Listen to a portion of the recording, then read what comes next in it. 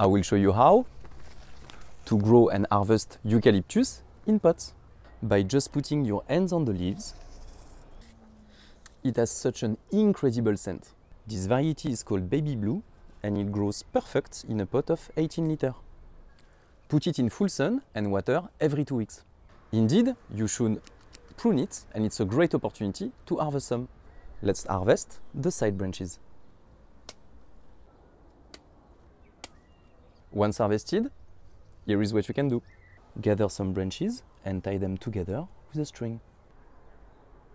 And put it in the shower.